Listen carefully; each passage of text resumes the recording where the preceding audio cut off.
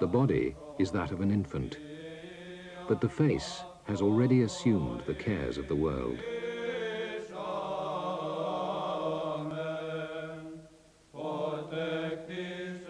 This is one of the world's great paintings. It comes from Mount Athos, the great treasure store of ancient Christian art. The 20 fortress-like monasteries and many dependencies which make up the independent monastic state of Athos preserve an artistic heritage which has lasted on the Holy Mountain for over 1,000 years. Jutting out into the northern Aegean Sea, the Holy Mountain's 2,000 meters dominate one of the oldest Christian centers on earth.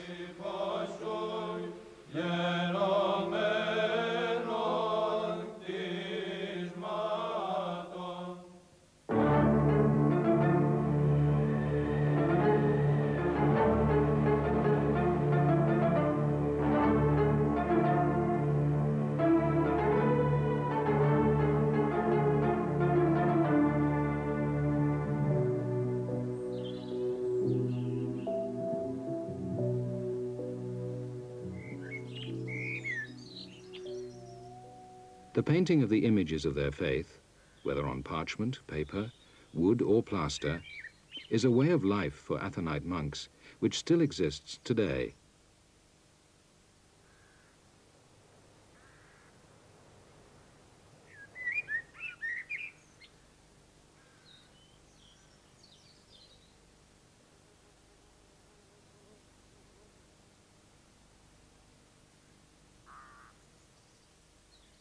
The use of egg-based paint dates back to before the Byzantine Empire.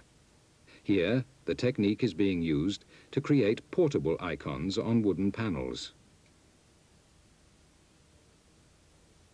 These two brothers, two of the 1,500 or so monks who inhabit Athos today, are producing faithful duplicates, copies of great icons from the 13th century. They will be sold to Orthodox churches in Europe or America, and the money used to support themselves.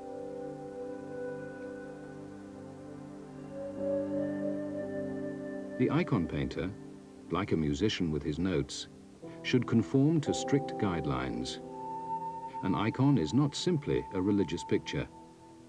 An icon only becomes an icon if its subject is derived from a spiritual vision. Many believe that the gauge of an artist's inspiration should be a total freedom of expression. But the icon painter must not interpret in that sense. His art is a formal language. To allow personal feelings would be to deviate, to distort the original vision or image. It is therefore the very nature of the icon which determines its stylistic qualities and accounts for its abstraction, the calligraphic drawing, the rhythm, the color. Naturalism, as we know it, must not exist. Sadly, the ravages of time and Mother Nature have taken their toll on the mountain, and very little of the earliest painting survives. Earthquakes have cracked the walls, and fire can destroy complete buildings. From the 16th century, the monks started overpainting, obliterating much of the early work. Some of the most precious panel icons are hidden behind heavy silver covers, with just the faces in view. And also, after many centuries, varnish blackens and is in need of the restorer's attention. Nevertheless, enough masterpieces remain, like this 600-year-old icon of St. John of Damascus, giving us a unique record of a culture rooted in another age. Unlike Western art, Byzantine painting produced few named artists. The icon painters rarely signed their work. The notion of an artist identifying himself in Byzantine art is very different from that of Western artists after the Renaissance. In the East, in the Eastern Christian world, the artist felt himself part of a tradition, and he felt that he was expressing the values of the society and of the spirituality he belonged to. As an artist, he tried to show his own creativity working within the canons and within the tradition of his faith and of his culture. The importance of his signature was not in terms of marketing. If he was a famous painter and if he was renowned, his name would live in the memory of the people among which he lived and in whose towns he painted their churches or in whose monasteries he painted. In the heart of the Holy Mountain is the village of Carrières. At its heart is the Pratarton. Of all the great churches of Athos, this is the greatest. Originally built in the 9th century as the central place of worship for the hermits who were scattered all over the peninsula, the Pratarton has grown with the community and is its oldest church. Despite a rather plain and unassuming exterior, this monument has preserved within it some of the most impressive and striking Byzantine art.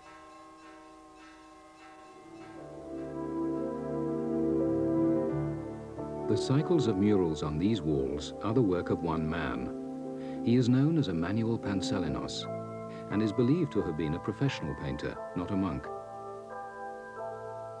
Panselinos, who was one of the great masters of the early 14th century, is known to us by tradition. There have been countless arguments as to where he lived. In the past, his date varied between the 12th century and the 16th century. That is because his name came down to us through the tradition, through legend. And it is a measure of his skill and of his mastery that his name survived, while those of countless others, some of them could have been every bit as good as he was, were lost to us. The Pratarton is unusual in that it is a basilica with large flat wall surfaces. All other Athonite churches are domed buildings. Panselinos, the painter who gave us the Christ child in contemplation, was able to adapt the layout of his images with stunning results. None are more impressive than this narrative cycle of Christ's life on earth. It spreads over the massive walls and differs from most such cycles in that it includes some of the lesser events which are not normally painted. Working on dry plaster, rather than the wet plaster technique of the frescoist, he used a team of helpers, and it would have taken him at least a year to complete the decoration of this church. It is thought he came from Thessaloniki, the great Byzantine center of Macedonia, which was second in importance only to the capital, Constantinople.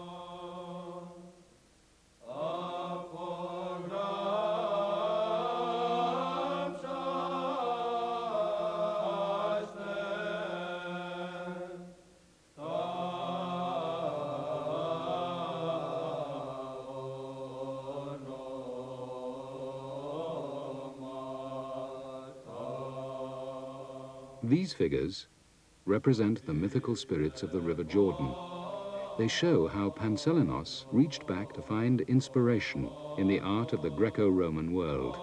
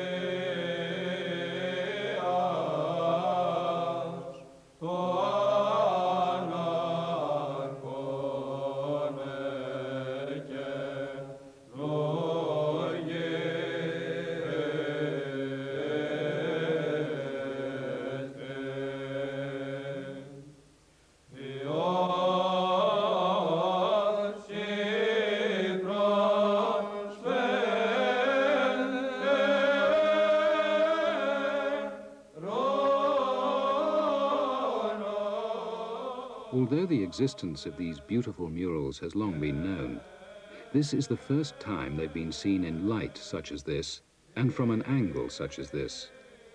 Normally, the icons and murals are seen in natural light, or semi-darkness. There is no electricity here. Only candlelight aids the viewer. So portable generators, scaffolding, and film lighting had to be brought in.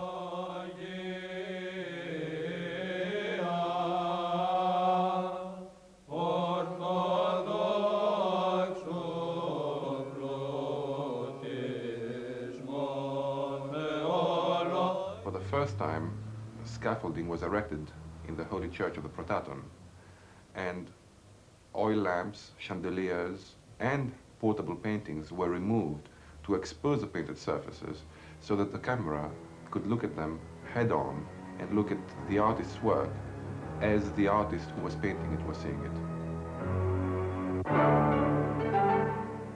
To the monks and Orthodox Christians, it is the saints who provide a special inspiration. They have reached the ultimate. Two types are strongly featured by Panselenos: monastic saints and warrior saints. It was through the bravery and sacrifice of these warriors that the Christian empire and Athos was physically defended.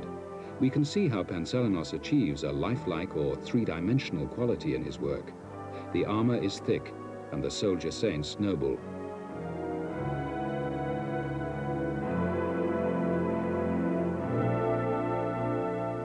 This is a pillar saint, a monk who actually perched for years on a column, exposed to the elements. Monastic saints support orthodoxy by providing moral guidance. Panselenos depicts them as mystics.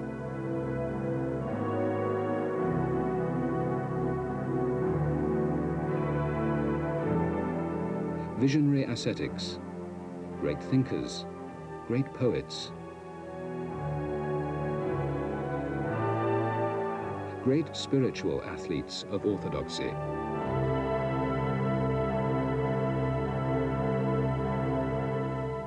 When painting a figure of his faith, Panselenos would take into account the legend surrounding the man. Here he has captured the spirit and mood of St. Paul of Seropotamo, one of the founding fathers of the Holy Mountain. Panselenos worked on the theory that Paul was the son of a Byzantine emperor. His claims to the throne were ended when his father was deposed and his enemies made him a eunuch. He became an Athonite monk, and this monastery is named after him. Here we clearly see how Panselenos showed his lack of masculinity by presenting him almost beardless, yet with the wrinkles of an old man.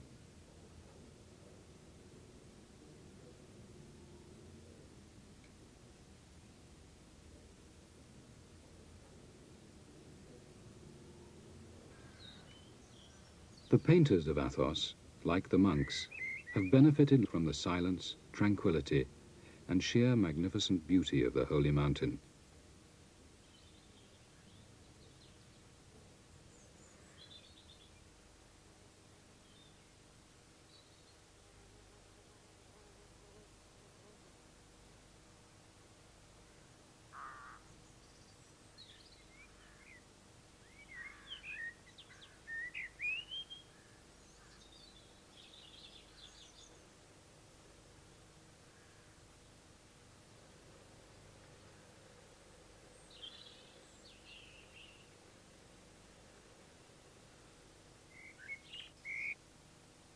Panselenos shows us a higher degree of naturalism than had hitherto been seen in painting. He is more concerned with three-dimensionality, with weight and volume, and with depth. But of course he's still a master of the Byzantine tradition.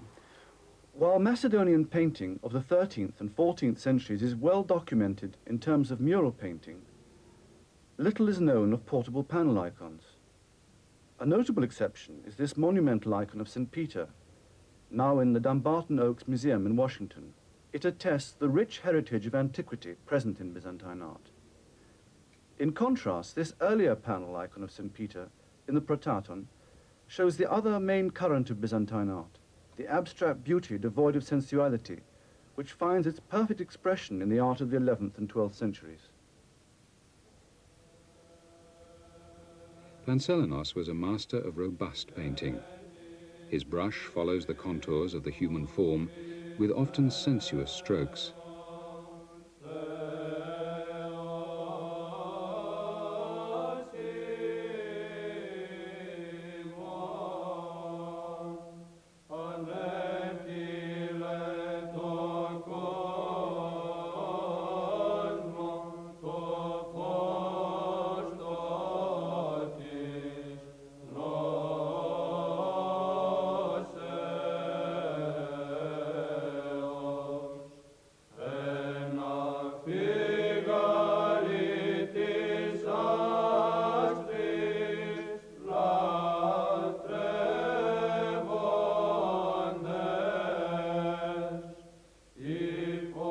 Panselenos himself painted all the key scenes and figures. Having drawn a basic composition of the entire iconographic scheme, he would delegate general work to his team. At the end, he would add the finishing touches or necessary corrections.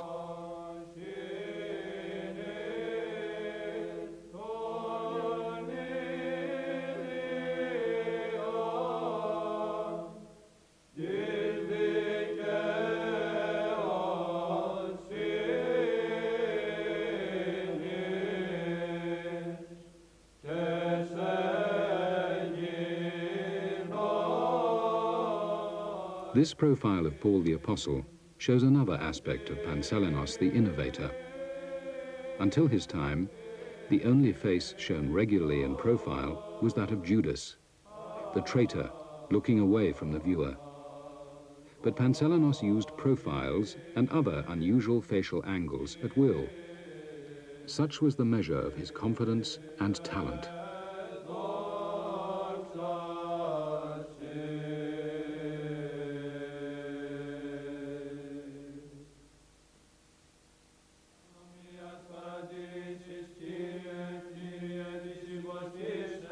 He also had a tremendous eye for detail.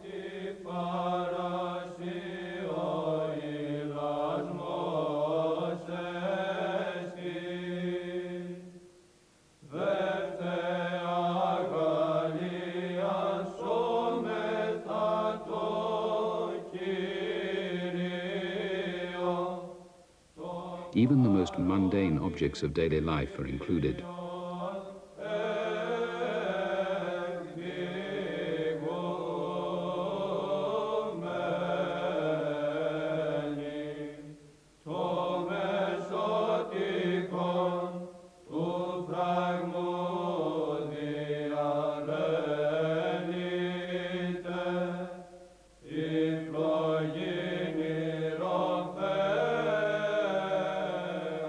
The drapery we see suspended here signifies that this is an interior.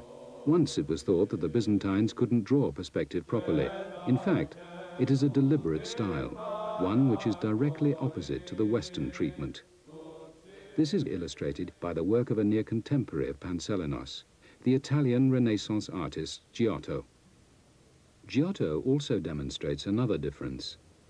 The open mouth conveys emotion in realistic terms.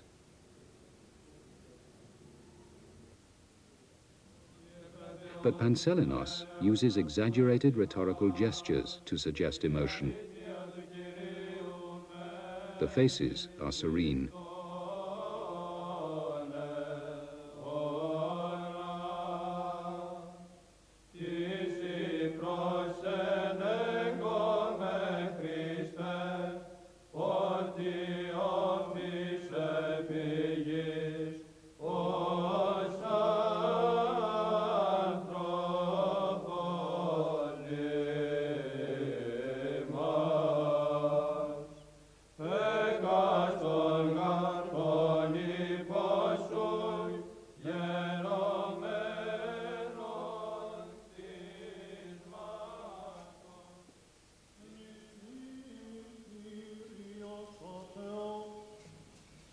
En di βασιλεία του πάντοτε νίκαια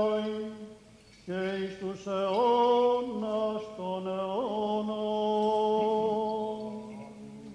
Της αρχιεροσύνης ημών, μυστή Κύριος ο Θεός, εν τη βασιλεία του πάντοτε νίκαιαη, και εις τους αιώνας των αιώνων. Although the nature of the man behind the name Panselinos is shrouded in legend, his work is hailed by those who followed him. In this humble, nondescript cell in the village of Carries lived and worked an 18th century monk, Dionysius of Forna. His home and its adjoining chapel is cared for by one of the Holy Mountain's oldest residents.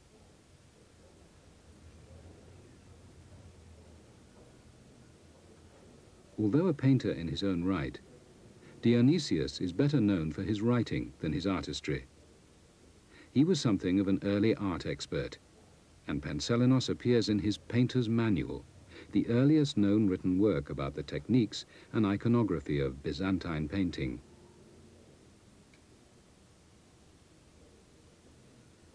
Dionysius said of Panselinos, "He shone in his artistry so that his brilliance exceeded that of the moon.